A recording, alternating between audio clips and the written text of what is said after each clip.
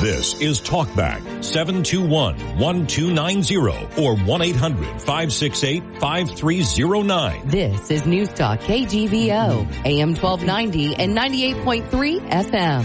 KGVO, Missoula's news and weather station. Hey, welcome everybody. It is Thursday, October 31st. Happy Halloween, everybody. Indeed.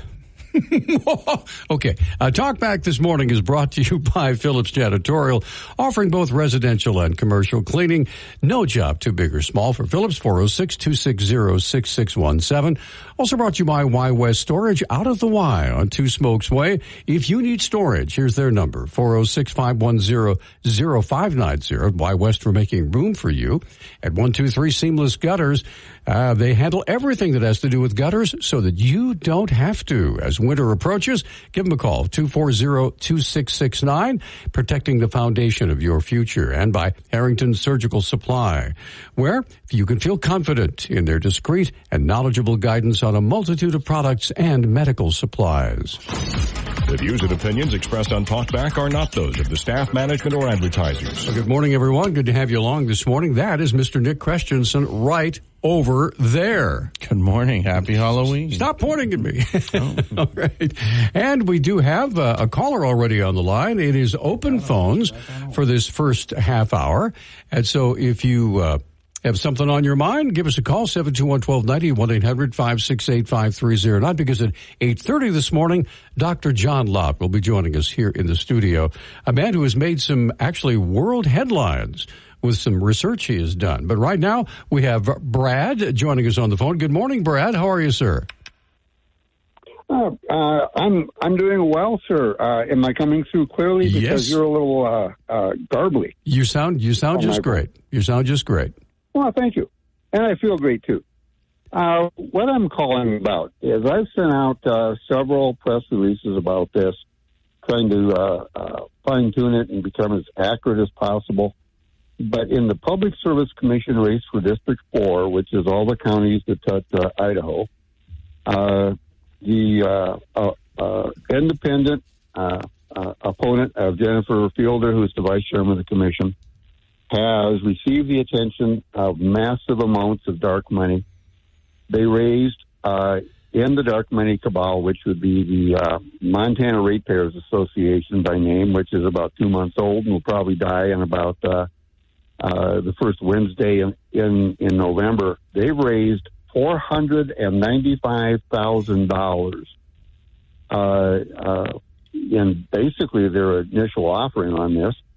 And since then, tens of thousands and more of independent donations to the cause. Recently, another $40,000 to the cause. The money is all dark money. There's no principles.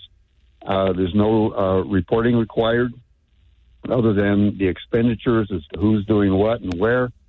And the chilling effect that has on basic democracy is absolutely horrendous.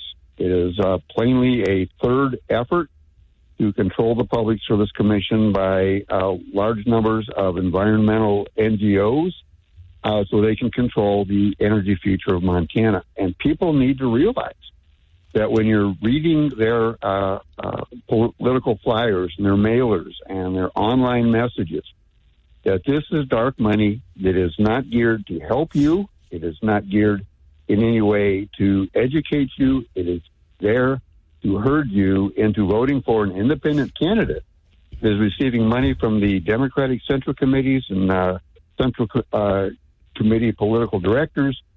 It is quite possibly the oddest thing I've ever seen, but obviously a $495,000 money ball, if you don't vote their way, it means you can't be reelected, and it means if you actually file against their chosen candidate, you'll have $500,000 laid against you. The chilling effect that this has and will have across the state of Montana is horrendous, and that's what I'm calling in, sir. Now, you are running for the Public Service Commission, are you not? I am, and I've been warning people that this would happen to me, and it did not. My opponent has been a true lady. Her campaign has been garden variety. Her donations have been legitimate. There's been no involvement. So I was wrong on location. It wasn't me they decided to dump this on. It was Jennifer Fielder. Jennifer Fielder is a really good commissioner. I don't know that I would call her a great campaigner. And people need to understand it. And that's why I'm saying what I'm saying and doing what I'm doing, realizing they have $300,000 in reserve. They can dump $100,000 on me between now and Election Day and change the trajectory of my campaign. But defending truth and democracy has to be the first cause. And that's why I'm going public with this. All right. Well, Brad, thank you for the call. We appreciate it. And, so we're up against a break. 721-1290 is our number, 1-800-568-5309. It is open phones from now until 8:30. And again, at 8:30 this morning, Dr. John Lott will be joining us here in the studio this morning. And he'll be with us all the way till about 9:45. And then for the last few minutes, Ryan Zinke will be joining us to talk about his candidacy for the U.S. Congress. So lots going on, and we hope that you'll give us a call at 721-1290 or 1-800-568-5309. It is open phones from now until 8:30, so give us a call. Dennis Bragg with weather update. Rain and snow likely today, mainly rain through the afternoon as we top out in the mid-40s. Little to no snow accumulation expected in the valleys, but an inch or so possible in the passes. There's just not a lot of moisture with this system. Trick-or-treaters will run into rain and cold down into the upper 30s by spook time. Eventually we'll drop to the mid-20s by Friday morning. Then through the weekend, clouds with periods of rain occasionally mixed with snow, mainly at the higher elevations. Lows just below freezing, highs in the mid-40s through Sunday. Data shows that after a child turns 9 in foster care, they are much less likely to be adopted. But the Dave Thomas Foundation for Adoption believes every child is adoptable. Families, if you're able to let your hair down a little bit, there's a lot to learn from teenagers. The clock is ticking for teens at risk of aging out of foster care. Learn how you can help at davethomasfoundation.org. Okay, welcome back to Talk Back. For the next 17 minutes or so, we have open phones, and Emmett is taking advantage of that. Emmett, good morning. You're up early, sir. What's on your mind? Oh, thanks for taking my call. Well, I'm feeling better. I'm grateful to that. Thankful to God for that. But did you hear yesterday about Joe Biden's horrible comments calling all Trump supporters garbage? I mean, did you hear that? I'm sure you did. It's been all over the news. Yeah, and then he came back and corrected it. He didn't say all the supporters were garbage, just that Donald Trump was garbage. So. Yeah, well, actually, that comedian. And basically, I'm not buying that. And then, of course, Kamala tried to say a half-hearted response. You know, he didn't. I mean, I don't agree. I'll support everyone, no matter who they vote for. It was so tepid. No, I'm not believing this. They really have revealed who they are and what they believe about us. They believe if we go to church and pray and love Donald Trump and are Republicans, that we're basically bottom feeders, garbage. Can you? I cannot believe the audacity, the horror of these people. This could actually lead to FEMA camps if they get elected or something like this. And of course, guess who was sipping cognac on some sort of television program about African American issues? It was Kamala Harris, and she claims to be for the little guy. Cognac is very expensive. I had it years ago, but it's a luxury drink for the rich. Now they've exposed who they are. It makes me furious, and it should make everyone livid that they would call us garbage. Let me ask, what should they be drinking? I mean, does it matter? Just water or some coffee and something for the middle and lower classes rather than cognac on television. It's optics. Okay. I just still encourage people to vote early, continue to pray, and I personally think Joe Biden should be impeached for this. These people don't to belong anywhere near the White House if they hate us like this. He only has a few months left, and he's not really the president right now anyway, because, Kamala Harris is, basically in charge. But anyway, thanks for the call, Emmett. Appreciate it. Always good to hear from you. They all think this that way. So let's pray for our nation. They all think this way of us. Yeah. You got all it. right. Thanks for the call. Let's get Dave on the line. Dave, good morning, sir. You are on Talkback. What's up? Yes, first of all, I'd like to talk about the history of dark money. Okay. In the past, years ago, Republicans generally got most of the dark money, and the Democrats were angry about it, so they passed a law trying to shine light on dark money, making people who send money in would be open to public scrutiny. But the Republicans fought that, and they fought the law. They took it all the way to the Supreme Court, and the Supreme Court ruled that dark money was free speech, and so the Republicans won. Now I hear Republicans complain nonstop about dark money, and they have only themselves to blame for that. But now, for folks who don't, I'm going to interject here just real quick. For those who don't understand what dark money is, okay? According to Open Secrets, dark money refers to political spending meant to influence the decision of a voter where the donor is not disclosed and the source of the money is unknown. So that's why they call it dark money. So go ahead. I'm sorry, please. Yeah, that's exactly true.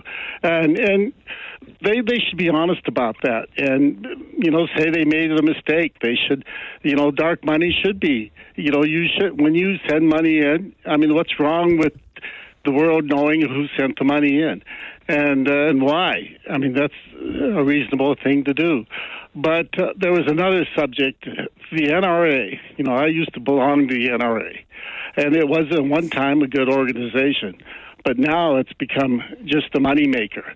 It's just out for money. And to get an F from the NRA, all you have to do is say that you oppose people who have records, convicted felons, that you don't want them to have guns. And if you say that, you're going to get an F from the NRA. So if people need to question the NRA and why their positions are giving people Fs, because so many people just see F from the NRA and they're zombies and they vote because of the NRA. All right. Thanks for the call. Appreciate it, Dave. Jeff is up next. Jeff, good morning, sir. You're on Open Phones on Talkback. What's on your mind, please? Hey, good morning. Well, as usual, David got it ass backwards. It's not that the fact of dark money is out there. I would love to see everything disclosed.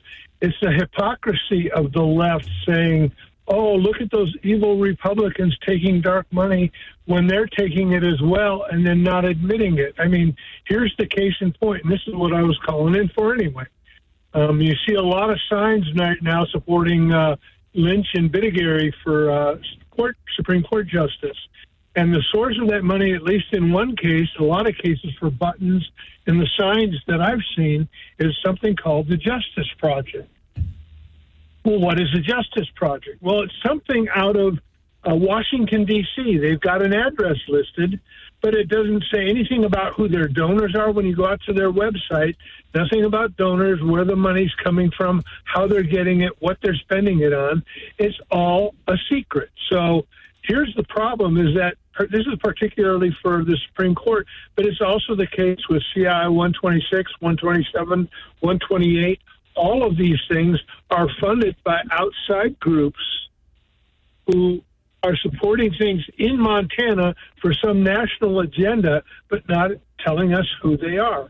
And so that's my objection is I'm not against the Justice Project giving money to Lynch and Bittigary. I just want to know where that money's coming from.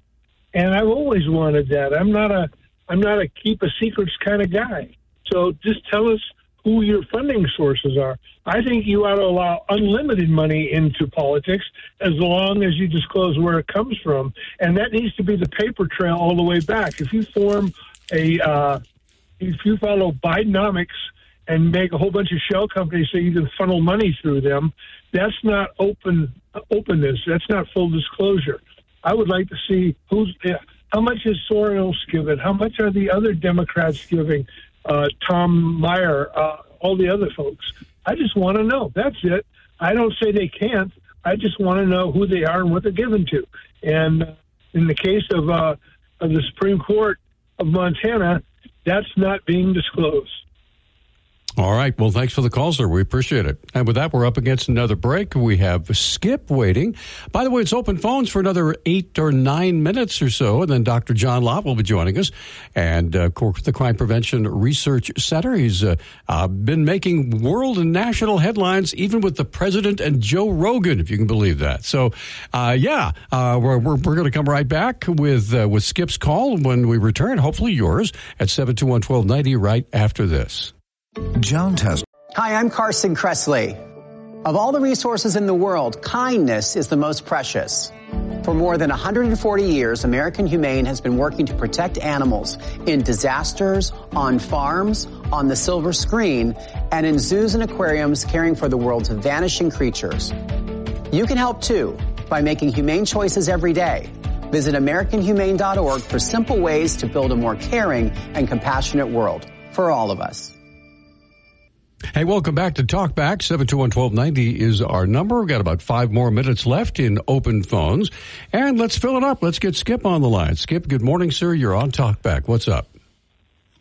And good morning, Peter. And I just thought that I'd call in and tell you that yesterday I had an experience I've never had in my entire life.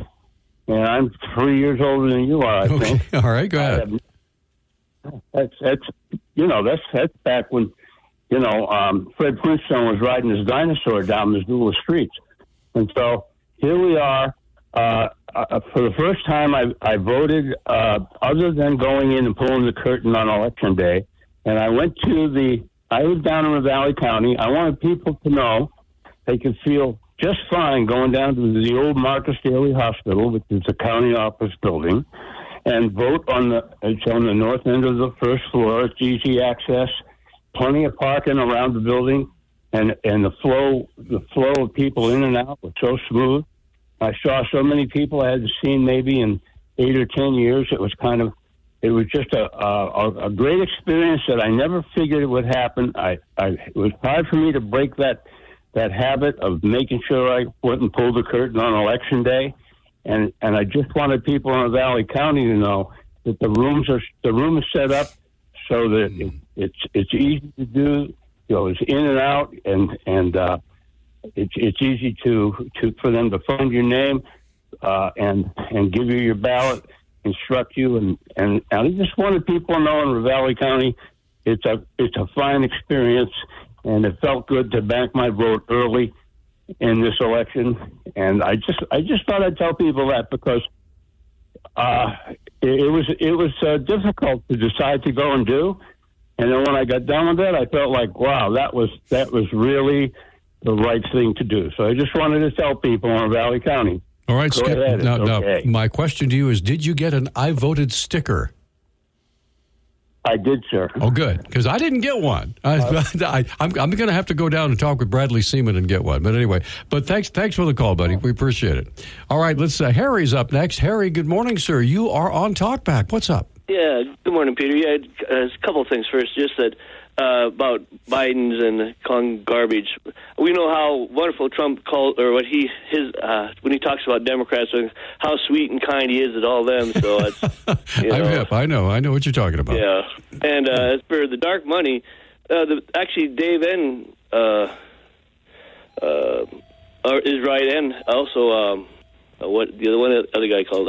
But anyway, the idea that we should know who is giving money, but the Republicans didn't want it, and they pushed it. They said, "Well, no, so they're getting what they want now. It's what they say, payback is a bitch, But that the idea that you didn't want it. No, people know who the donors are. Now you're saying now it's the shoes on the other foot. So there's old expressions of what's good for the goose is good for the gander, right? Exactly. So, right. Yeah. And finally, also, I hope that this is a blowout with either side. Hopefully, I want my side to win, of course, but whatever wins, I hope it's a blowout. That way, that we show the polls are all idiots, and then we can. I'll die a happy man if I never have to hear the polls say this, the polls say that. If I'll die a happy man if I never have to hear that again. So I hear you. That way it just shows that the polling is worthless, and so we don't have to. They can shut up about it. So. Well, let's put it this way: if polling is useless, people are wasting a lot of money on them. Yeah, well, we'll see. That's why I say I hope it comes out that it is a blowout. That way they can quit wasting their money and quit and waste our time. All right, man. Thanks for the call. Yeah, appreciate it. All right, we are up against a break, and we've got all of our callers in. That's good. Dr. John Lott is in the house, ladies and gentlemen. He's going to be joining us here in just a minute, and we'll be talking about some actually world and national headlines that Dr. Lott has caused by his research right here in good old Missoula, Montana at the Crime Prevention Research Center. So we're going to come right back, and the phone lines will be open as well for Dr. Lott. We'll be back right after this. Dennis Bragg with weather update. Rain and snow likely today, mainly rain through the afternoon as we top out in the mid-40s. Little to no snow accumulation expected in the valleys, but an inch or so possible in the passes. There's just not a lot of moisture with this system. Trick-or-treaters will run into rain and cold down into the upper 30s by spook time. Eventually we'll drop to the mid-20s by Friday morning. Then through the weekend, clouds with periods of rain occasionally mixed with snow, mainly at the higher elevations. Lows just below freezing, highs in the mid-40s through Sunday. Okay, welcome back, everybody. Good to have you along this morning. Any questions over there? Producing Talkback, taking your phone calls, and joining us here in the studio this morning, we are honored once again to have Dr. John Lott, the Crime Prevention Research Center, which is headquartered right here in good old River City, Missoula, Montana. And you and I had a very interesting conversation late one Friday night after you had mentioned that you had done some checking about crime numbers and then published them in it was Real Clear Politics. Is that correct? Real Clear Investigations, right? Okay, right. Sorry, Real Clear Investigations. All right, so tell us, give us the story. Tell us what happened. Yeah, well, being kind of the nerdy guy I am, I had, I look at the crime statistics when they're released by the FBI and the Bureau of Justice Statistics each year. And I'd read through the press release and the report and didn't really seem to see, much surprising there. But then I downloaded the data file, and I was noticing that it seemed to be different than what it was from the previous year. And so I'm the type of guy who keeps all these old files that I've downloaded. And I was looking through them, and it was clear that not only had they changed, or had the new data for 2023 coming out, but they had changed the data for earlier years. And in 2022, that data was released in October 2023. They had originally reported that violent crime and property crime had fallen. Violent crime had fallen by 2.1%. But in the new numbers, where they changed the data for the earlier years, it turns out rather than a 2.1% drop, it was a 4.5% increase. And the reason why this is somewhat interesting is that for the last year, we've been having headlines in news articles across the country saying crime has fallen, but people mistakenly think that it's increasing. When you had David Muir, do the fact check on Trump during the presidential debate, he was referring to the FBI data on reported crime, and the only final data we had when he made his report or when he made his comment was for 2022. And it turns out that the opposite was true. Rather than a drop, it had been an increase. But you would never know that from reading the FBI press release because they don't mention anything about earlier years. And when I went back and looked very carefully at the report itself, they have one footnote on page 11 that's one sentence long that says, we've updated the data for 2022, but no discussion about how it changed things, nothing. I had missed the footnote the first time I looked through the report, and no explanation. So we wrote them multiple times to try to get an explanation for why they changed. They refused. They just didn't respond. And so I ended up writing up the piece. I'd tried to go to some of the media, but they weren't interested. And when I wrote it up, it just went viral. And even when President Trump did the interview with Joe Rogan, they ended up talking about it. I have that audio right here. So. Are you ready? Yeah, sure. Okay, here we go. This is it doesn't get much bigger than this, folks, when the president and Joe Rogan are discussing the work of the man who's standing right here at our studio. So let's listen to that audio right now. If this is going to be an actual real debate and not a propaganda exercise, if it's going to be a real debate, you have to fact check everybody. So if someone says maybe she thought there was no, which is also a problem. So it's one of two things. It's either it was not true, it was a lie on purpose, which is terrible, or it was the opposite. It was ignorance, which is also terrible. Well, Joe, when I said crime is soaring, he said, no, crime has gone down. I said, where did you hear that one? Crime has gone down. I mean, I'm debating with this guy, but I've had that. Well, there was amended FBI statistics that came out after that showed that crime had gone up substantially. And by the way, the statistics were a fraud. Because when they put out the statistics, they didn't include some of the worst places. They didn't include some of the worst cities, some of the most deadly places. But when the real numbers came out, I turned out to be right. But I haven't. You turned out to be right, but then there's another problem. Unreported crime is way up. Because people have lost, look, the morale that the police department has in a lot of these cities where they've done this defund the police, the morale of these poor cops, it's been horrible. Yeah. It's the dumbest idea of all time. But what they've done is they've made these cops feel terrible. They're like good cops. I think cops are just like everybody else. Most of them are great. It's like everybody else. But if you run into one carpenter and he does a shitty job in your house, you say carpenters suck, but they don't suck.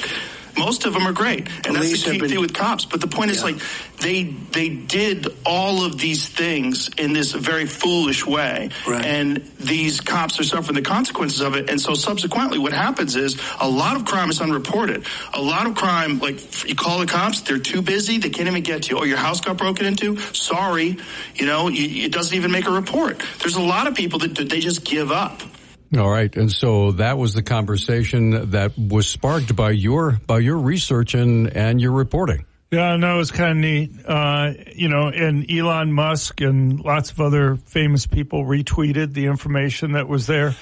So, there, I don't know how many dozens of news stories. The thing is, though, kind of the mainstream legacy media still haven't reported that all their headlines that they've been having for the last year. You won't find anything in the New York Times or Washington Post or CNN. There's no mea culpas. Right. No mention that, oh, by the way, all those headlines that we've been having. Look, if you want to use the FBI numbers on reported crimes, then you should acknowledge that it changed.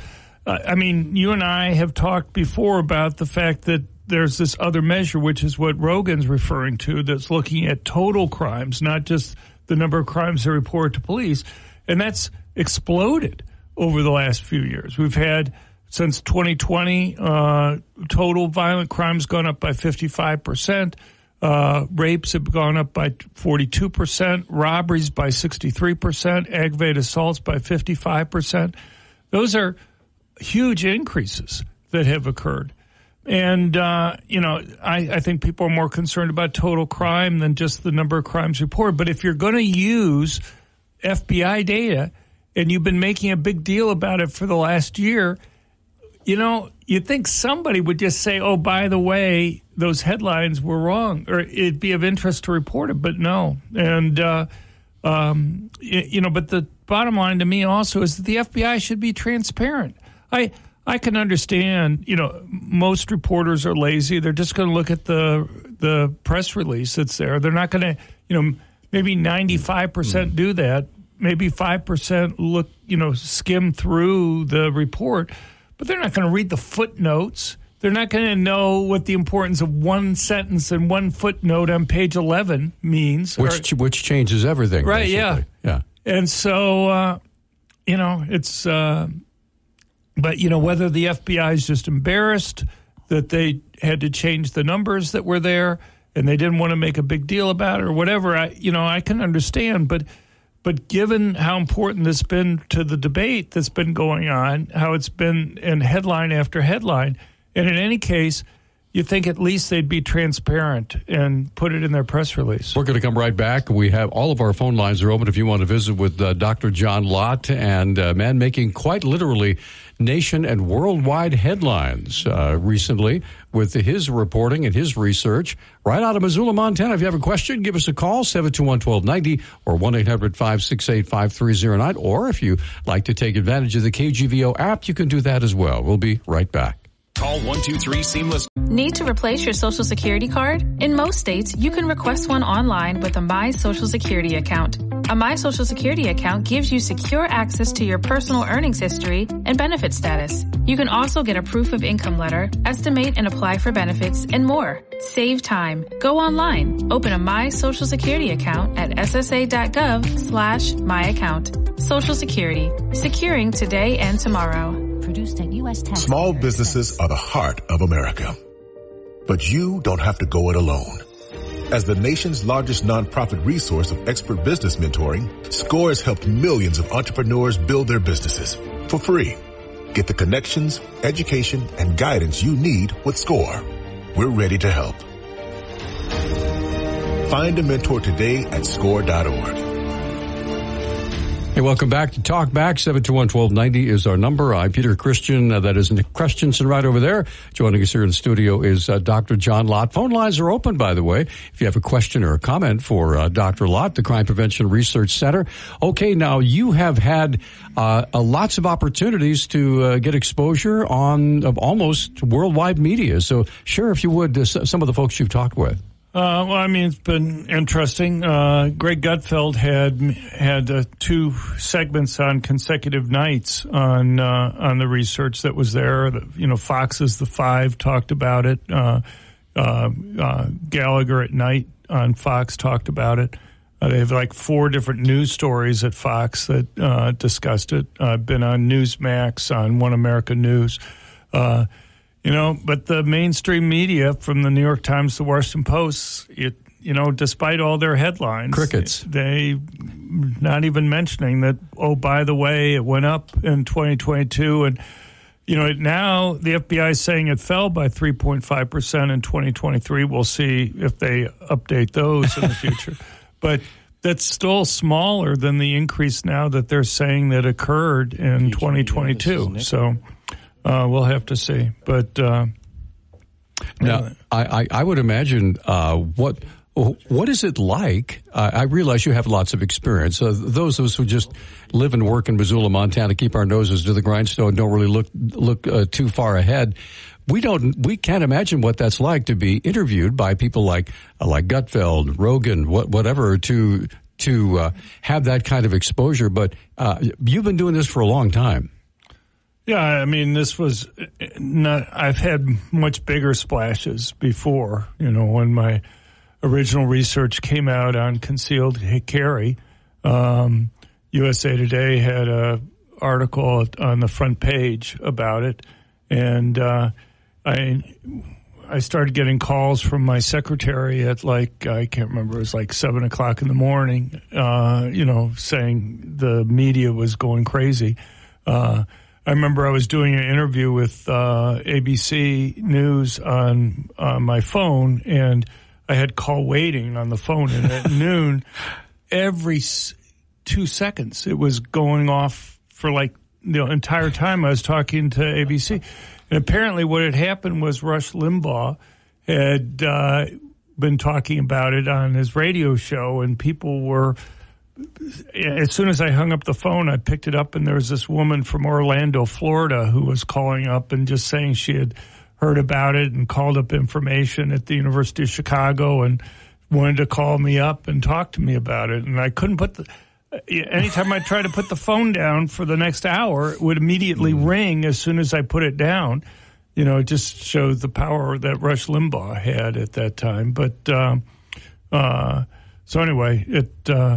and because of that research, I was on everybody from Howard Stern to, you name it. But it was just crazy. And I would imagine the Crime Prevention Research Center website probably just blew up, right? It did. For a while, you couldn't I couldn't log on to the site because the server was overwhelmed. So I don't know. I guess we need a more powerful server or something. But well, that's a positive problem. All right, let's get Rick on the line. Rick, good morning. You're on with Dr. John Lott. Go ahead, please. Hey, Doc. I don't really have a question, Doctor. I have a comment. The comment is, I can't believe the government and the news media, they're doing a disservice to the American people. In fact, I think they believe we're somewhat stupid because on a nightly basis, they report on crimes like smash and grabs in inner cities, and inner city people are reporting all the time on the news how the crime has just risen, is so terrible. And I think they do a disservice because we see it with our own eyes. We don't see it that bad in Montana, but we really see it bad in inner cities, Chicago, New York, Los Angeles.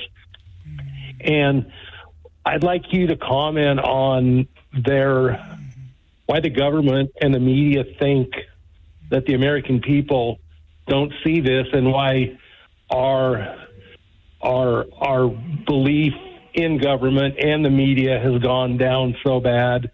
And do you see that if Trump is elected, that any of this might change, or if it's something that is just the way society is now? And please don't hang up on me. I'm on the phone. Okay. Well, Gallup just had a survey recently that showed that, kind of confidence in the news media is at its lowest that they've ever recorded. As far as the news media coverage, it's basically local news that covers the crime, except for maybe Fox and some of the conservative media. But the national media, legacy media, they have not been covering crime a lot. But as you say, in many parts of the country, I travel. I go to different major cities, New York or D.C. or Chicago. And if you go into a CVS or a Walgreens in those places, you'll see everything's behind plexiglass. You know that wasn't true a few years ago. People who are shopping there know that wasn't true a few years ago. And they know that it's costly. I mean, you want to go and buy something, you have to have a clerk come over, unlock it for you, stand next to you while you go and read the different packages. It's kind of uncomfortable as a customer there. I wouldn't spend as long trying to figure out what to buy as I would have previously. And it's very costly. And the only reason why they're doing it is because of the amount of theft that's increasing. And so, people know that wasn't true a few years ago.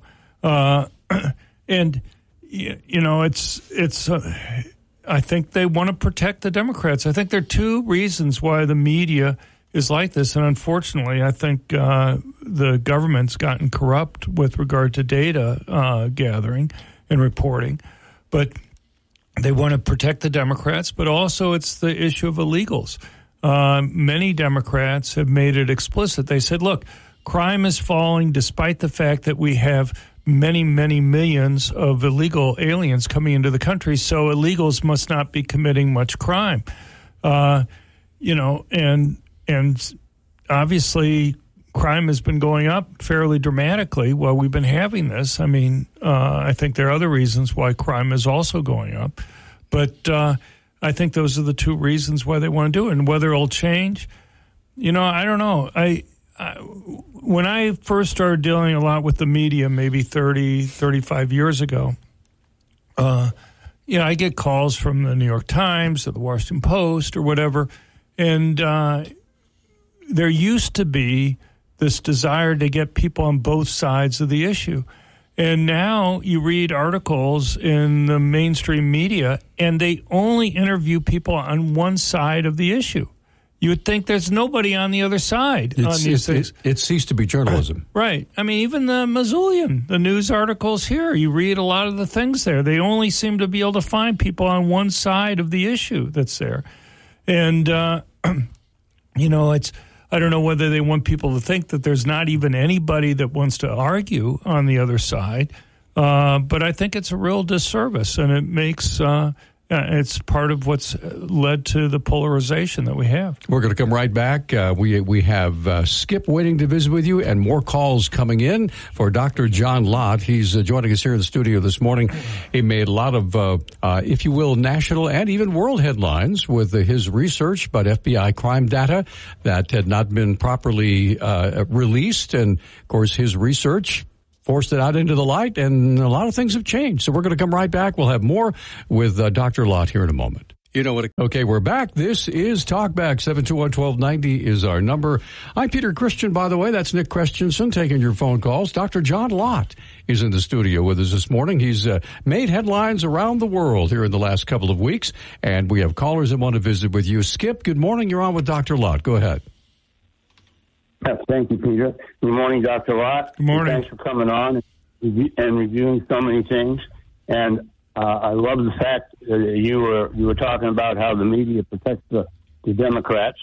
And so I wanted to tell you that our sheriff down here in Ravalli County, Steve Holton, his name is, he was at a Pachyderm Association meeting as a speaker, just a short few months ago, and was explaining to us that, and this has to do with protecting our schools and our children here, and that he believed, after crunching the numbers and looking at the statistics, especially response times, if there was an incident, that having an armed resource officer in each school is the way I believe he explained it was the best thing that we could do here, and in the way our schools are set up. And I thought I'd start with that and see if you could just give us just a few cliff notes on if that sounds good to you, and if there's a couple other things that, especially the least money spent for the most impact on protecting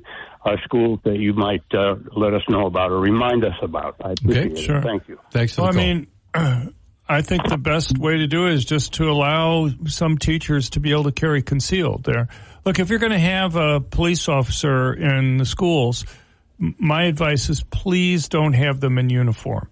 If you have somebody in uniform, you give the attackers real tactical advantages. They know that will be the only person at the school who's armed, and the attacker then can either wait for that person to leave that particular building, or they can move on to another building themselves to go and do the attack. Or if they're going to take out one person first, they're going to take out the one person in uniform who's the only person that's armed, because they know that once they've taken that person out, they'll have free reign to go after other people there. Now, the way I often phrase it is, we have air marshals on planes. Would you put the air marshals in uniform? Why don't we put air marshals in uniform? I think everybody knows why we don't put air marshals in uniform, because if you put them in uniform, then the terrorists would know who the one person is on the plane that they have to worry about, and they'd take that person out before they try to take over the plane. And the same principle applies with regard to protecting schools. So if you're going to have a police officer there, make them blend in, make them look like a regular staffer or the PE coach or something that's there at the school. And make it so that the attackers can't identify who they are. We've done research looking at all school shootings in the United States from 2000 on, everything from an accidental discharge where nobody's injured all the way up to a mass public shooting. And there are well over 10,000 schools in the United States that have armed teachers and staff. We have it in 20 states. Even Montana has a few schools that has it. And you look over that time, and there has not been a single attack where anybody's been wounded or killed at any school that has an armed teacher. All the attacks have been at other schools that don't have that, even some with school resource officers have had attacks that have taken place. And, rather than having a sign in front of a school that says the school is a gun-free zone, my advice is have a sign in front of the school that says, warning, select teachers and staff at this school are carrying concealed and will use the guns to protect the students and others there at the school. Now, have there been schools that have taken your advice and have that posted somewhere. Oh, yeah. No, there are lots of schools around the country. All right. I had an op-ed in the Wall Street Journal in, I think, 1998, where I was kind of like the first person to come out and talk about this. You wouldn't believe the amount of hate mail I got at that time. And, except for a few conservative talk radio show hosts, I was alone. Even the NRA attacked me at the time for doing that. And, but now we have 20 states that have armed teachers and staff there at the schools. And so, the debate has changed a lot on this, but we still have a ways to go. And I do know that when it comes to a school shooting, there are certain parameters that almost go into every school shooting. You read talked about a lot. Yeah, no, we've talked about, you read the diaries and manifestos for these mass murderers. They may be crazy in some sense, but they're not stupid. Their goal is to get media coverage. They know the more people they kill, the more media coverage they're going to get. And they know if they go to a place where their victims can't defend themselves, they're going to be able to go and kill more people and get more media coverage. They explicitly say that. And the media just refuses to discuss those parts of their manifestos and diaries. We're going to come right back after the top of the hour. We have callers waiting for Dr. This is Talkback 721-1290 or 1-800-568-5309. This is Newstalk KGVO, AM 1290 and 98.3 FM. KGVO, Missoula's news and weather station. Welcome back, everybody. Hour number 2 of Talkback for this Halloween day, Thursday, October 31st. And Talkback is brought to you this morning by 123 Seamless Gutters, offering gutter installations, repairs, and more. They take care of your gutter so you don't have to. 406-240-2669, protecting the foundation of your future. Phillips Janitorial offers both residential and commercial cleaning for your home and your business. Give them a call today. Phillips Janitorial, 406-260-6617. Y West Storage is out at the Y on Two Smokes Way. If you need storage, their number is 406-510-0590, because at Y West they are making room for you. And Harrington Surgical Supply, where you can feel confident in their discreet and knowledgeable guidance on a multitude of products and medical supplies. The views and opinions expressed on Talkback are not those of the staff, management, or advertisers. Okay, welcome back. We're having a great conversation with Dr. John Lott from the Crime Prevention Research Center, which is headquartered here in Missoula.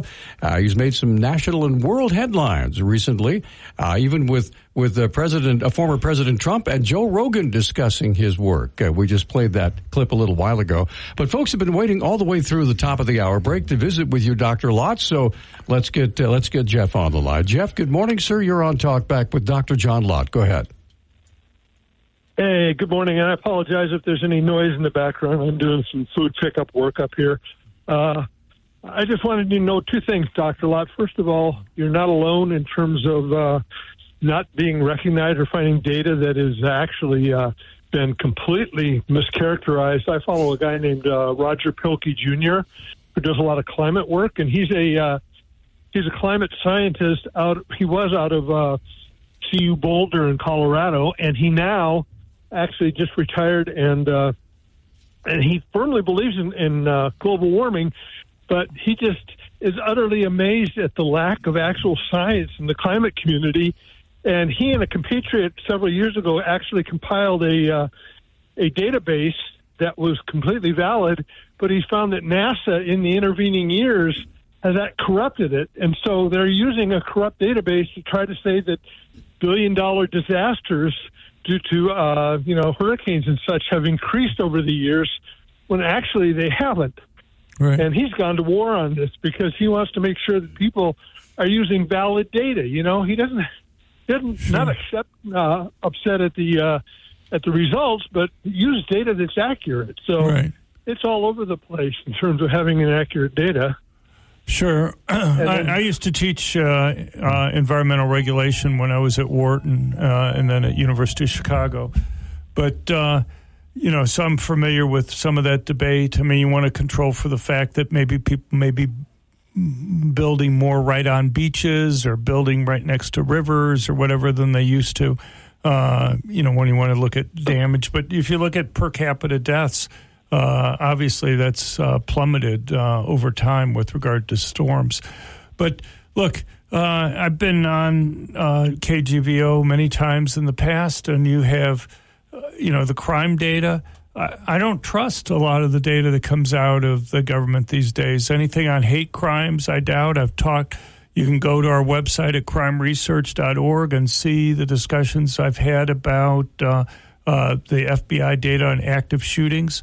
When I worked in the Department of Justice, it was just very politicized in terms of the FBI even giving people in the Department of Justice access to data that they thought might not be politically convenient for them. Even when you'd find errors, even when you could get them to admit that there was an error in their data, years later, they still haven't fixed it.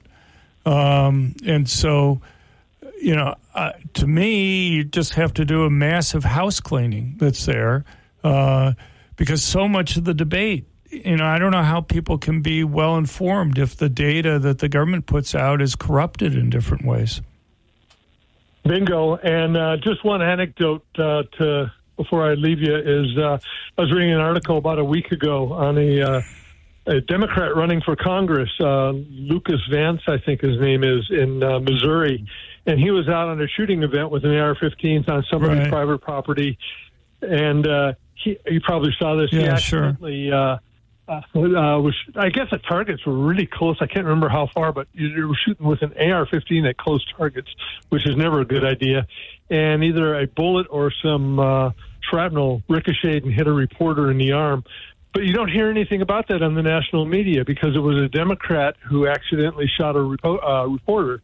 If it had been a Republican, I imagine that it would have been. I saw some stories on it, but it didn't mention the political affiliation of the candidate. But anyway, I mean, it's not just an AR-15. You have a rifle or something. Obviously, the bullet goes much faster with a rifle than it does with a handgun, and so you want to have the things a little ways away. But anyway, appreciate your question. Yeah. Thank you. Yeah, Thanks. and you know that AR-15s are the devil incarnate. So yeah, the other rifles, right? Sure. All right, we're up against a break. We're going to come right back. We have Kevin, Joe. We also have an app question to share with you. People using the KGVO app, we appreciate that, and several other phone lines open. Dr. Lott's going to be with us till 9:45 this morning. So if you have a question or a comment, give us a call. We'll be right back after this. Call 123 Seamless. Dennis Bragg with weather update. Rain and snow likely today, mainly rain through the afternoon as we top out in the mid-40s. Little to no snow accumulation expected in the valleys, but an inch or so possible in the passes. There's just not a lot of moisture with this system. Trick-or-treaters will run into rain and cold down into the upper 30s by spook time. Eventually we'll drop to the mid-20s by Friday morning. Then through the weekend, clouds with periods of rain occasionally mixed with snow, mainly at the higher elevations. Lows just below freezing, highs in the mid-40s through Sunday. How was your drive to school? Let me tell you, I had to get my iced coffee first. I just can't seem to put it down. My favorite rapper just announced a tour. My phone was buzzing like crazy. I'm so excited. I had to text all my friends right then to talk about it. Then someone started calling me and... Let's try that again. I turned my phone off right away. I never drive distracted. Visit StopTextStopWrecks.org. A message brought to you by the National Highway Traffic Safety Administration, Project Yellow Light, and the Ad Council. Hey, welcome back. This is Talkback. I'm Peter Christian, by the way. Nick Christensen taking your phone calls this morning, producing Talkback every day. And Dr. John Lott is here in the studio with us this morning from the Crime Prevention Research Center, the website crimeresearch.org. Let's get Kevin on the line. Kevin, thanks for holding. You're on with Dr. Lott. Go ahead. Oh, good morning, everybody, and good morning, Dr. Lott. Good morning. Hey, last time I spoke with you was a while back and asked you if you ever looked at the Missoula City County Public Report website. It's where they list the activities, not only for the last 24 hours, but up to the last week. There's a daily report on there. Have you looked at that? Not really much. I mean, I'm more trying to deal with national numbers or state. I mean, I know I live here, and I've looked at it a couple times. I remember your call. I think you had something about the amount of information that was on there, and I think we had somebody who is connected with this with the city government call up after you and kind of say that information was in fact available. But I just vaguely remember the discussion. Right. It's like the responding units. They used to give you how many fire trucks or a police officer or an ambulance would show up at the incident. And they don't do that no more.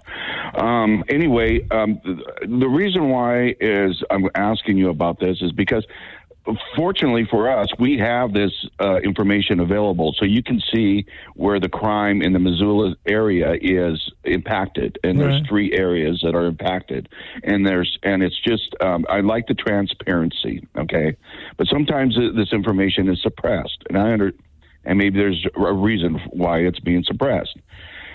Do you? And I know, like with Peter, he'll agree this. They used to have a reporter, that'd be on the scene reporter years ago, that would go and report if there was a car accident, if there was a fire, or if there was blockage of traffic and everything, and advise people to stay away from this area. And unfortunately, it's expensive. It costs a lot of money, and there's a lot of advertisers that didn't keep up with paying for the cost of that. I understand that. But it just seems like in our country right now, we got people that are causing issues, such as Gavin Newsom saying, we're not going to prosecute people if they go and steal up to $950, right?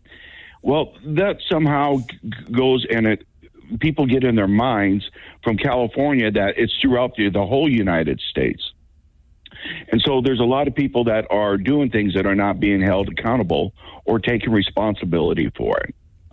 Look, I mean, there are a lot of places around the United States which have similar rules, unfortunately. But you also have district attorneys in many parts of the country are refusing to prosecute those types of criminals. So you look for cities over 1 million in population. The arrest rate in 2022 for total property crime was like 1%. And just because somebody's arrested doesn't mean that they're going to be charged, let alone prosecuted or convicted. And so, it's not just Los Angeles. You have other cities that are over 1 million that fall in that category. That criminals have very little to worry about in terms of facing punishment there. And so you can see people taking garbage bags into stores in Chicago or in D.C. or other places around the country and, going across the street and selling the products that they just stole, or going on eBay and selling them. Well, even in Missoula here, I witnessed 2 incidents. One was at a chain of gas stations where somebody an adult went and grabbed a handful of candy, put in their pocket, and went out the door. Right. I mentioned to the cashier what I just witnessed, and he says, yeah, there's nothing we can do about it. Corporate says we can't touch them. Right. No, there is that attitude. And you have places like California that even passed a law penalizing stores whose employees would try to stop people from committing those types of crimes. Fortunately, the rest of the country isn't like that, but you have liability rules and other things that are there that make it difficult for companies to go and stop those types of thefts. And, of course, that just means that everybody else pays higher prices for it. They have to make it up someplace. I mean, the margin at grocery stores and others may be like 1 or 2%. You go and steal something, there's a lot of products that they're going to have to raise the prices on, maybe doubling their margin from 1% to 2% to compensate for that item that was stolen. So we're all paying for that type of theft that occurs. It just seems like back in my day, a lot of this didn't occur. If it did occur, sure. You had repercussions, you had consequences to deal with, and now we don't no more. I agree. If you want to reduce crime, it's not rocket science. You just have to make it that, as you say, consequences. The riskier it is for criminals to commit crime with higher arrest rates and higher conviction rates and longer prison sentences, the less crime you're going to have. Unfortunately, not everybody feels the same way that you and I do on that type of issue. Okay, well, anyway, I thought I'd bring that up, and I just wish there was more transparency. I agree. In this day and age. So, okay, have a good day. Thanks for the call, sir. Let's get Joe on the line next. Joe, good morning, sir. You're on Talk Back with Dr. Lott. Go ahead. Thank you. I just wanted to share a little something that I heard on Red Eye Radio this morning about the FBI having a couple of honeypots in the Trump administration in 2015 when he announced he was going to run. And there were some whistleblowers. I know there's already been some FBI whistleblowers who have testified, and IRS whistleblowers, that they knew that the Hunter laptop was real. They knew back right in away, 2019. In 2019. Yeah.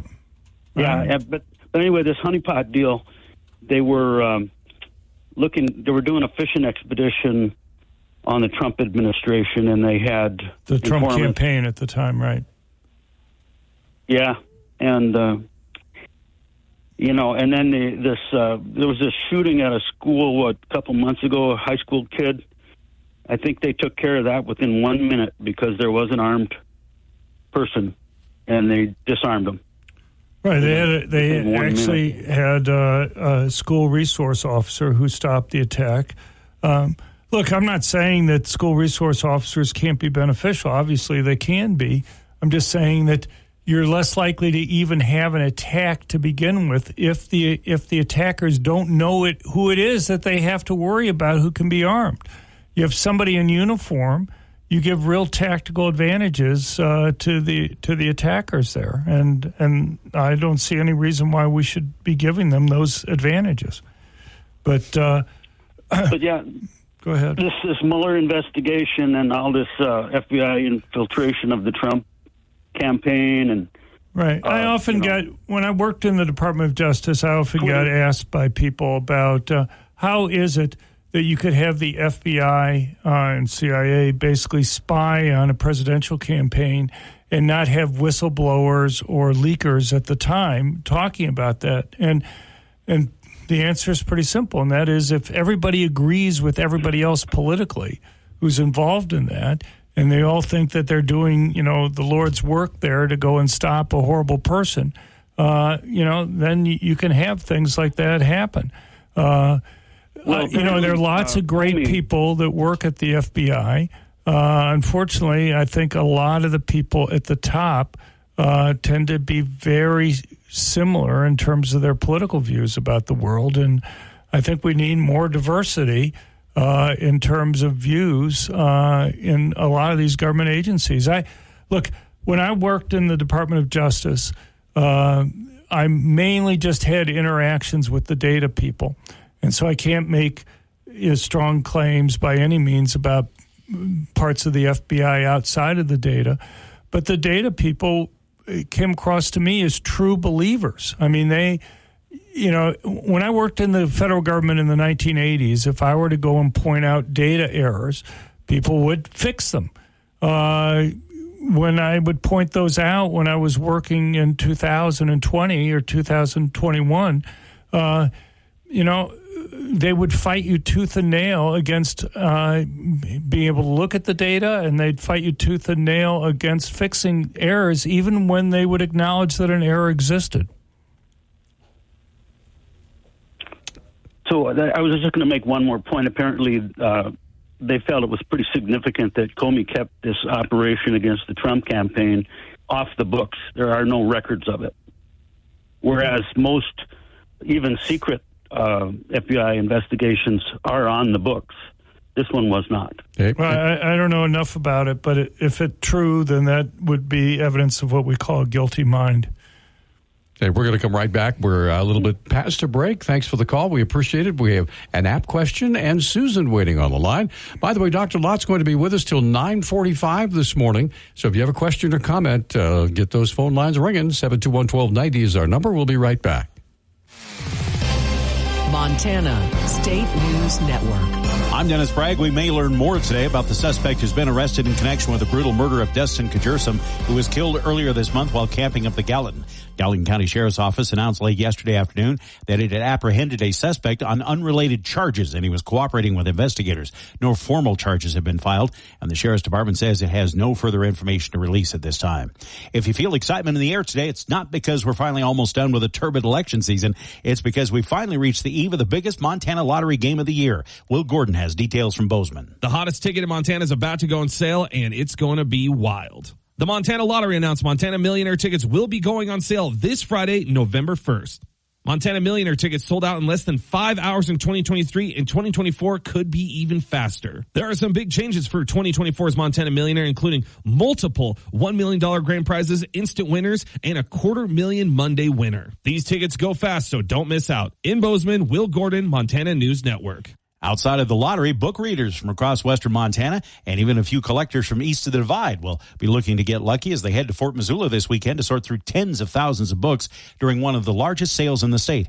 Historical Museum at Fort Missoula Assistant Director Carolyn Thompson says the sale gets lots of shoppers looking for variety. We sure do, and we really have everything across the board. So please come and visit the sale and take a look at all of your options. The sale runs through Sunday. Crop yields for Montana farmers down in some categories this fall, with many operators working around drought, high fuel costs, and fluctuating prices. The Montana Wheat and Barley Commission reporting all wheat production for 2025 hit 172 million bushels. That's off 7% from last year. Winter wheat was up 7%. Spring wheat off 23%, with barley production off by as much as 28%. This is the Montana State News Network. If I could be you. And you could be me for just 1 hour. If you could find a way to get inside each other's mind. Walk a mile in my shoes. Walk a mile in my shoes. Walk a mile in my shoes. We've all felt left out. And for some, that feeling lasts more than a moment. We can change that. Learn how at belongingbeginswithus.org. Brought to you by the Ad Council. Walk a mile in my shoes. Papa, why can't we telegraph while riding a horse? Son, there ain't no one to blame but Jeffro. He was riding old Betsy the Stallion, tip-tapping away at his telegraph, when blam, ran right into the side of the saloon. Well, if Jeffro can't do it, neither should you. Don't text and drive. Visit StopTextStopWrecks.org. A message brought to you by the National Highway Traffic Safety Administration, Project Yellow Light, and the Ad Council. 721-1290 is our number. You guys don't get these little conversations that we have here in the studio. That's okay. Nick, we have an app question. Go ahead, please. Yeah, from Sandy. She said, a few years ago, I approached Missoula City Council to try and get us to recommend hunter's safety and the Be Safe program be allowed in Missoula schools. I pretty much got torn apart and it failed drastically. Is this something I should try to pursue again? Would you recommend a different program or should I give up on it? My goal is for kids to know not to touch a gun if they find one, but also have the opportunities to learn firearm and hunter safety if they're interested. I think it's a valuable thing to teach people. Surely the gun ownership rate in Montana, maybe not quite as high in Missoula, is high. But, I don't, just as a likely outcome, I think obviously the political views of the city council here might be hostile to it. I'm not sure how successful you'll be. I will tell you this. When I was a kid, hunter safety was taught in the schools, sure. Right? And now... And you turned out okay. Well, I'm not too weird. But anyway, now hunter safety programs are primarily handled through Fish, Wildlife, and Parks. Right. And the youngsters can take safety lessons there. And I will tell you, a couple of years ago, one of our elementary and middle schools, Hawthorne Elementary, not Hawthorne, oh, darn. Anyway, one of them had a special firearms introduction program to preschool kids, kindergartens, and first graders. Right. And they said it was an absolute success. The parents loved it. The kids learned a lot. There wasn't any weirdness going on. And I'm just thinking, why can't we have hunter safety in schools? Go ahead. Yeah, Sandy's asking, should I try to pursue again? Yes. Would you recommend a different program, or should I give up on it? Yeah. No, I mean, I think the program is fine. And, I'm just saying it's kind of like Sisyphus trying to roll the boulder up the mountain there. I'm just saying that the political views of the the powers that be here in the city are likely to be more hostile. But, I wish you luck on doing it. And I think that the comments that Peter's making here show that there's a constituency there, even if... the school that held that presentation was Hellgate Elementary. So there you go. All right. So let's continue on. Susan's on the line. Susan, good morning. You're on with Dr. Lott. Go ahead, please. Well, first of all, I want to thank you for your research, and I invite you to an election night party at West Side Lanes. There are a lot of people that we have running for various offices locally that are retired law enforcement officers. And safety has been a theme throughout this election cycle. A lot of people feel very unsafe in Missoula. And I have gone before the school board on numerous occasions, on several occasions, asking them to allow concealed carry in the schools for their some of their people. And there's been absolutely no support. And I'm of the thinking that there's no point in even wasting my breath to go before the school board about anything, even though half of my taxes go to the public schools. And I think that is common. I would like to know if you have done any kind of studies about gun safety across the United States. So what is the attitude of school boards across the country? Have you done any studies about that? And I'm going to get off the phone. Okay, thanks, Susan. Well, I mean, generally school boards tend to be fairly liberal, and they're hostile to this. One of the things that you see is that when you have state laws that leave it up to the school boards to go and determine whether or not there'll be armed teachers there, most of them don't take advantage of it. On the other hand, if you have a state like Utah or New Hampshire, where any teacher who has a concealed carry permit is legally allowed to carry there at school, essentially all the schools have somebody who's going to be carrying. At least one person in all those schools are carrying. You brought up to begin with the kind of the concern about safety. Gallup had a survey in March that indicated that crime and violence was the number 2 issue of concern that people had. Obviously, that ties in a lot with illegal immigration. We recently had a report that finally came out from Department of Homeland Security that indicated that so they have so-called non-detained individuals that come through ICE who are let go then into the country. And of the 7.4 million people that have been so-called not detained, there have been about 650,000 of them had criminal records. 2/3 of those had actually been convicted of crimes. The other third had been charged but had escaped their country before they could be convicted. You had something like 13,500 murderers, people that have been convicted of murders in their country. You had even more rapists that have been people convicted, even more who had been charged. We have real crime type issues that are there. Even Bill Clinton, when he was talking about Laken Riley, and he's made this comment several times, he said, well, she'd still be alive if the person had been properly checked before he came into the country, that he wasn't checked. And so we have, hundreds of thousands of people. And this is, we have different categories of illegals coming in. You have those who voluntarily turn themselves in to ICE. You have those who are caught. So about 80% of the people that go through ICE are voluntarily turn themselves in. 20% are caught. But then you have other categories. You have so-called gotaways, people that we see coming across but we don't catch, and people who we never even see coming across, which may be many millions more. And the problem is that the 80% that voluntarily turn themselves in are the ones that we shouldn't be concerned about. You know, those are the ones that are less likely to have a criminal record. And so this 650,000 is pretty much from that 20% that's there. And so these large numbers of gotaways who we never caught, don't go through the system at all, or the ones that we never see come across, they're probably even the worst ones that are there.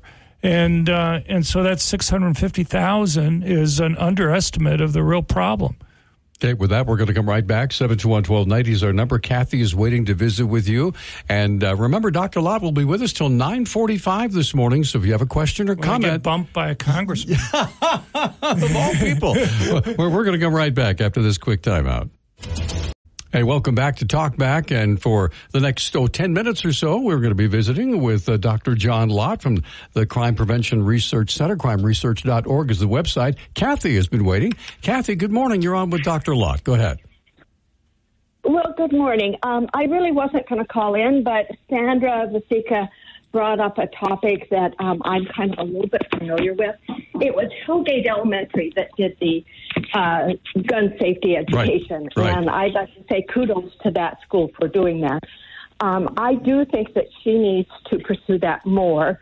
And kind of my basis on that is that, and I don't know if Dr. Lott has done any research on the accidents and issues with a one-on-one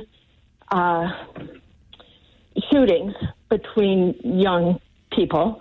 But I do know this year we have had several 15-year-olds shoot and kill 12-year-olds. And I think if they were more familiar with what's going on with guns, they might not associate it with the shootings with Game Boys and that sort of thing, that you shoot somebody and they stay alive. Maybe they'd understand that when you shoot somebody, they die. And so I don't know if this is nationwide, but I know Montana has had several of those situations. And I think not only school shootings, but individual shootings among our younger generation is very, very much a concern for me. So that's more my comment. And if you haven't done something like that, no, I've looked at that data. I mean, you can go to the Centers for Disease Control website, and if you look at accidental gun deaths involving children under age 10, let's say over the last decade, you'll find something in the 30 range on average per year. 30 accidental shootings where a child under 10 dies from an accidental gunshot. Most of those are actually accidental shots by an adult, usually in their mid to late 20s, who have criminal records, who are alcoholics or drug addicts. And so you're talking about something around 8 to 10 of those a year involve a child firing the gun. If you look at under age 15, you're talking about something that would be maybe around mid-50s total for the This is for the United States as a whole, these numbers. So, you think about it, and it's still very rare. I mean, you're talking about over half of American households owning a gun. The rate of gun ownership in families that have kids is actually even above what it is for the national average. You have something like 95 children under age 5 who drowned in bathtubs. You have about 36 or so children under age 5 who drowned in 5-gallon water buckets each year. So you have children who die at higher rates from other things that are in the home than you have from accidental gunshots. In fact, you have children are more likely to die from lightning strikes than they are to die from accidental gunshots. Now, what's often confused sometimes in the initial media reports is whether it's an accident or whether you have a gang fight or something else that's going on. The media often doesn't distinguish between those types of things. I'm dealing with data that you have medical examiner reports, and so I'm all for education on this stuff, as we talked about earlier. I think it's fine. I think it's useful, and if the woman Sandra is willing to go and spend the time, that's great to go and do it. I just was trying to say there may be other parts of the state where she'd get a warmer reception for what she's trying to push than here in Missoula. And she may have other things to do with her time. I wasn't trying to discourage her. Well, she's a busy mom and a city councilor. Yeah, sure. Yeah. But so all the more power to her. I'm just saying you need to keep these things in perspective. And when I go and give talks at universities around the country or whatever, I'll ask students. I say, "How many kids do you think die from accidental gunshots?" And they'll have a number like 1,000 or something like that. Each year, and they're pretty shocked to find that the Centers for Disease Control numbers are as low as they are, and there are issues. Even we've talked a lot about the politicization of data, and I think under the Biden administration, there's been some concerns that they've even been corrupting that data, but it's still very low compared to other ways that children die. Kathy, thanks for the call. We're going to come right back. Dave is waiting, and only about 5 minutes left in our time with Dr. Lott. So give us a call, 721-1290. We'll be right back after this. A California. Hi, I'm Carson Kressley. Of all the resources in the world, kindness is the most precious.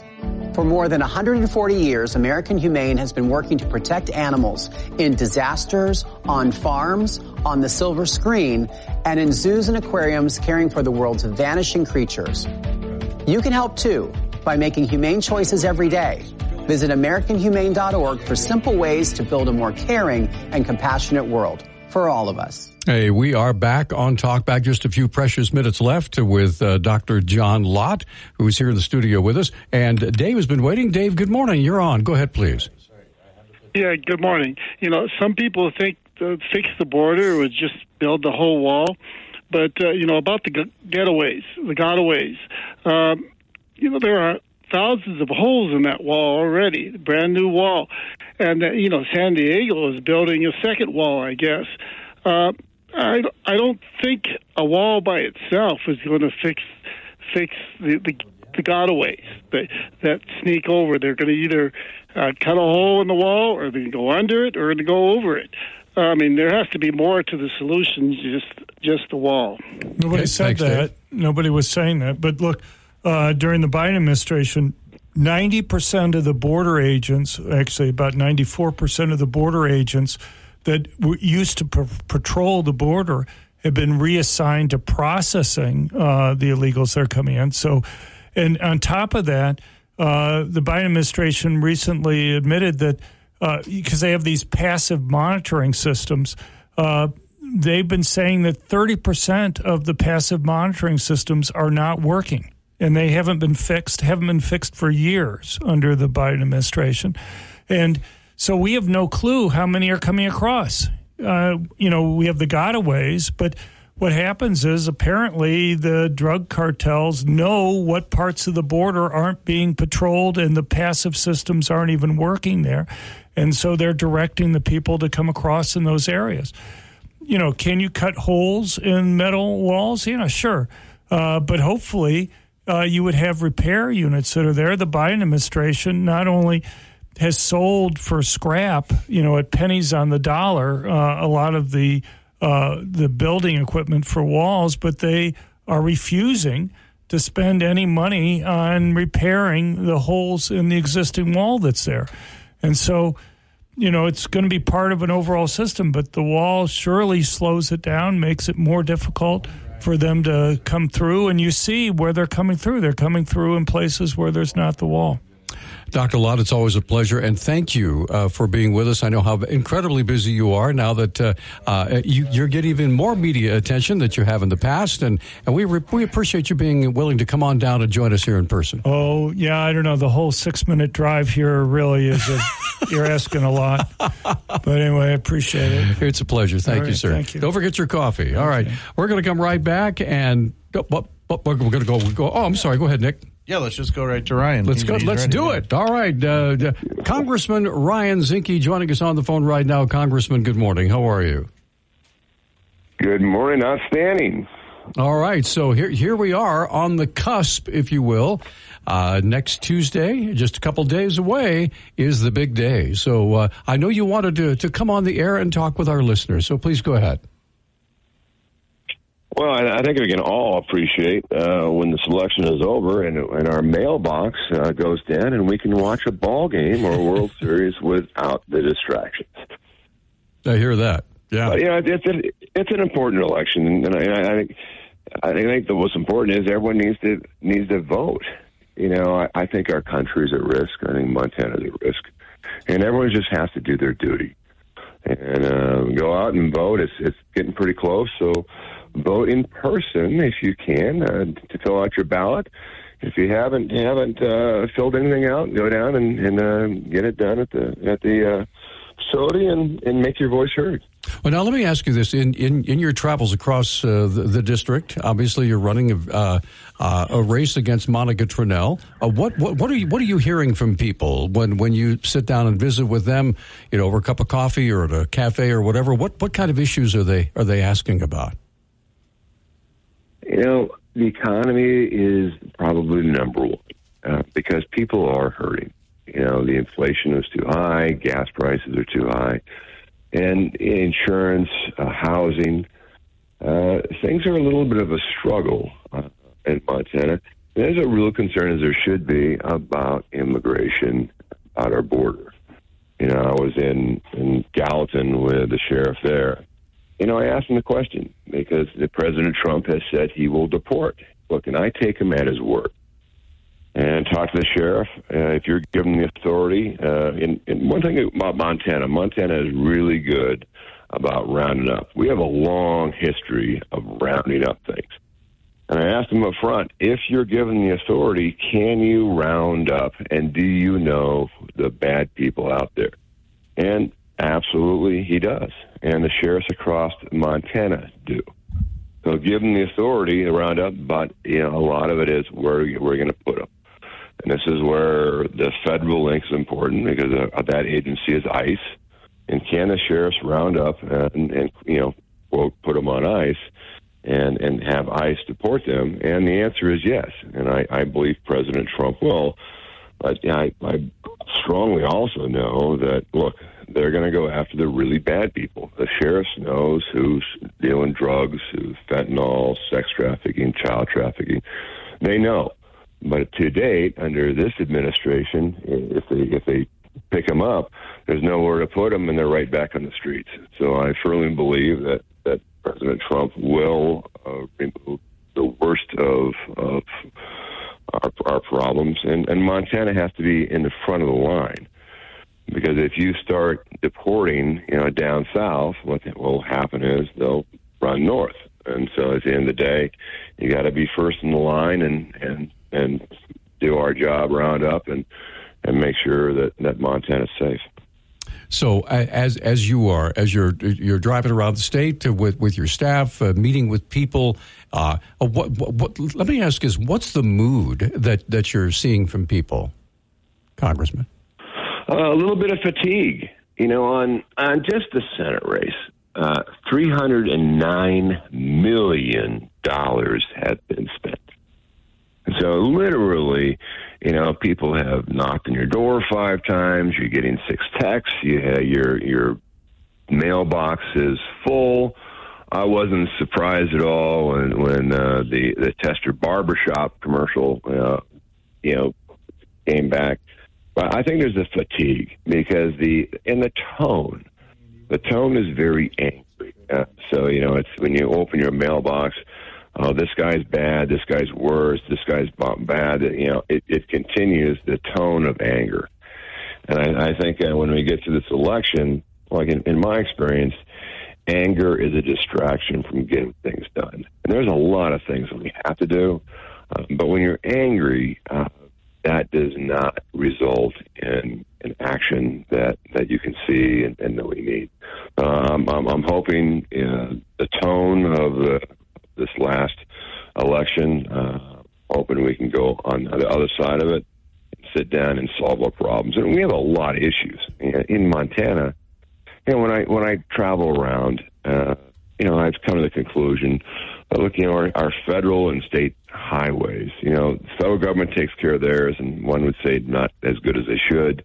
The state looks at their roads and bridges, and maybe we can do a little better job on that. But virtually no one is paying attention to the counties.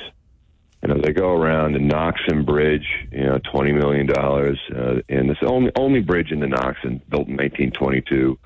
But you got rural fire departments out there that the federal government will put a new regulation on. In many cases, their ambulance is no longer in compliance. and look, if a local ambulance isn't in compliance, and one gentleman, I think out of Garrison, said, I can take my truck and I'd be fine. But if I get an ambulance, it's not in compliance and I can't. I look at it and go, that doesn't sound very good in the winter. So some of this federal regulation needs to be trimmed so local municipalities can get the job done, and then we have to focus on the infrastructure side of it. And an advantage, or I think an example of that is Sealy. Sealy Lake does not have a car wash because they don't have a sewer; they have septic. And I think we do got to spend some time on catching up on our rural infrastructure. And if you can't have a car wash, then it's likely you can't have a sixplex or an eightplex, and that goes against what we want to do on affordable housing, right? If you can't plug in, and these septic tanks, Peter, are expensive. Sometimes it could be $70,000 for a septic. And wouldn't it be nice if you could build some affordable housing and plug in? So I think Montana's infrastructure, especially in the rural side, needs to be looked at and supported. Tell you what, we're going to take a 1-minute timeout. Then we're going to come back and wrap up with Ryan Zinke. Basically here to encourage folks to get out and vote because Tuesday is Election Day, ladies and gentlemen.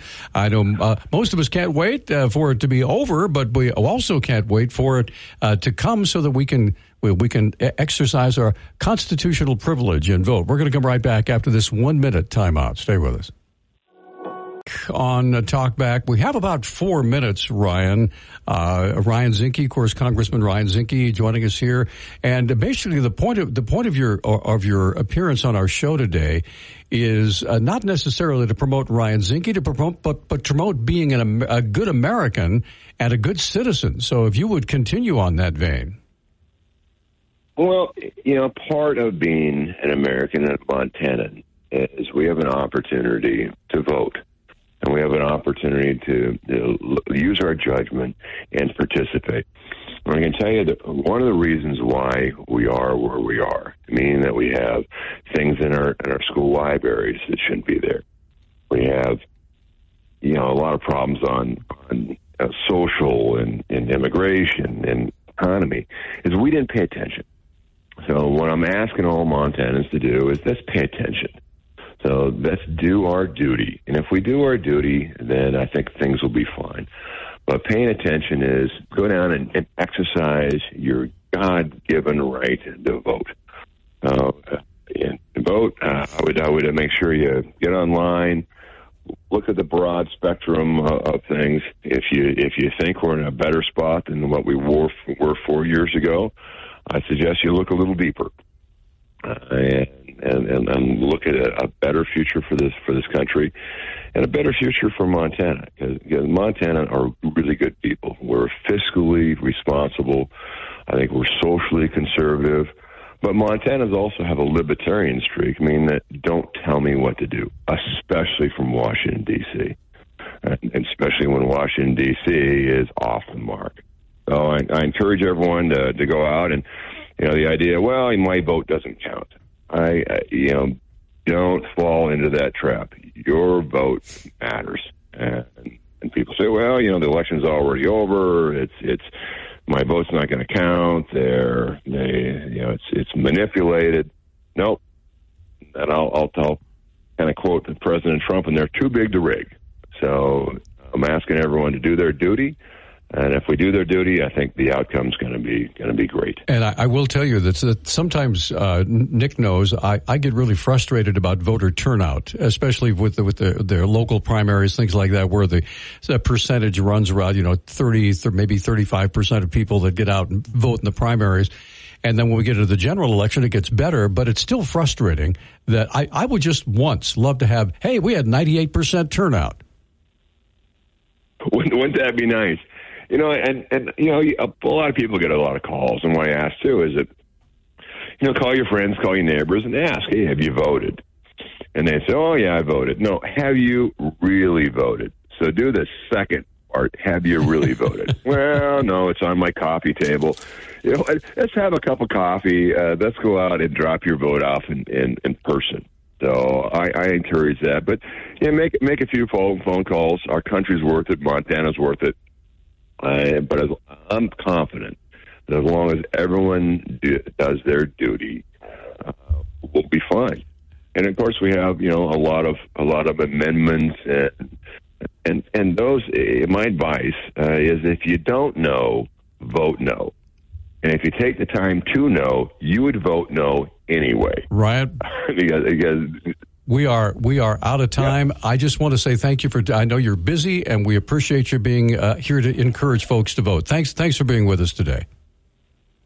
Indeed, and God bless. And the same. And go out and vote, Montana. Thank you, sir. All right. So, Mr. Nick, what's coming up on tomorrow's fabulous program, sir? We'll only be on from 9 to 10, and we'll have Mirdad Kia back. He's going to talk about what's going on in Iran and Israel, and obviously there's a big situation over the weekend, and Friday was the earliest we could get him on to talk about that. So he's going to share his thoughts of what's going on. All right. So that's good. Definitely looking forward to that. And we will look forward to your calls as well. Get out there and make it a great day, everybody. Happy Halloween. Be safe out there.